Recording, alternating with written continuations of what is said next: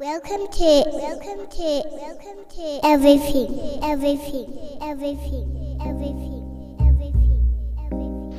You just paint what you feel like to paint, and there's no rules in art. You just paint whatever you like. Art is food for the soul. My grandmother, she's a tribal elder in Arnemland, and she's been yearning for me to come home and to teach me the last of what she can pass on.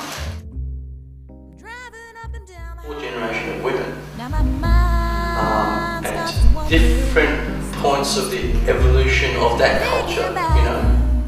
Thinking forward naturally, I start to ponder.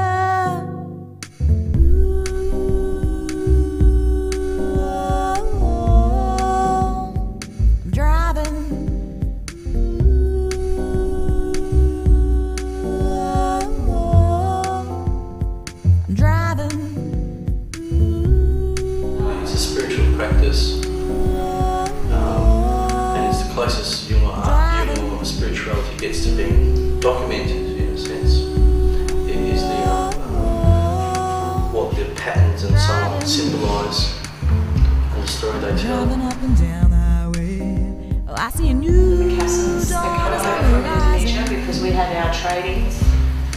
there goes nature's melody, opening doors of surprises. It has a language in itself. It doesn't matter where you're from, what breed you are. It's an expression and it's another level of communication. I was a drummer.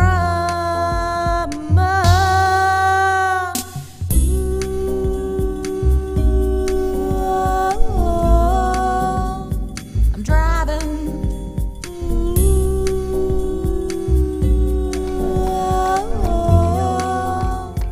I'm driving. I'm driving. The Yungu way of painting is known as rock or cross-section, which is a lot of line work. And a lot of the line work is done with a brush that they make from straight human hair. Driving up and down the highway. The most meditative experience. Eyes over this place. And you can feel your spirit just expand.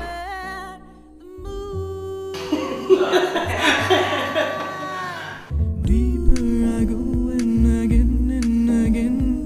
Deeper I go and again and again. Deeper I go and again and again. Deeper I go and again and again.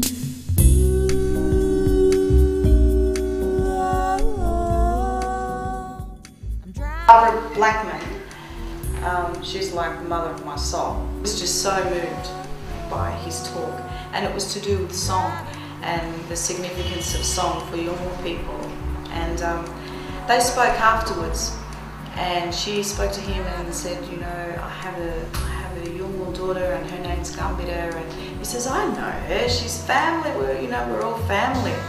And Barbara said that she hadn't been back to Arnhem Land since the 1970s, and that she yearns to go back there and just lie under the stars and smell the campfires and hear the didgeridoo and the clapsticks and the children running around and all that, because she's blind.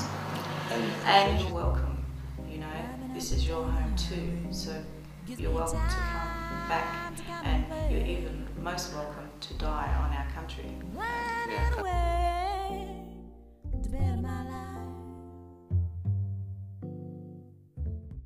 Welcome to